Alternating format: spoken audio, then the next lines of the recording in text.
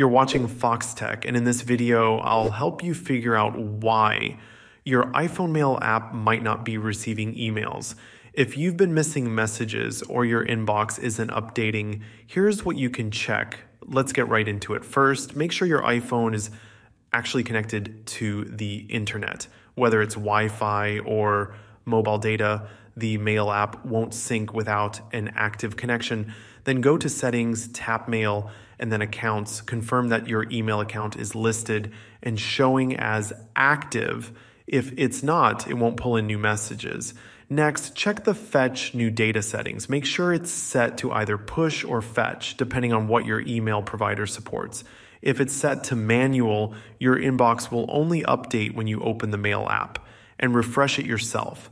Speaking of that, open the Mail app and swipe down from the top of your inbox to manually refresh it. If you still aren't getting new emails, check that your mailbox isn't full. Some email providers block new messages if your storage is maxed out.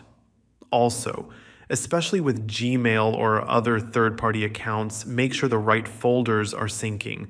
Emails sent to non-synced folders won't show up in the app. If everything looks fine and it's still not working, try restarting your iPhone. Temporary glitches in the system can sometimes interfere with how the Mail app functions. And if none of that works, go ahead and remove the email account from your phone, then add it back in. That usually resolves deeper syncing problems.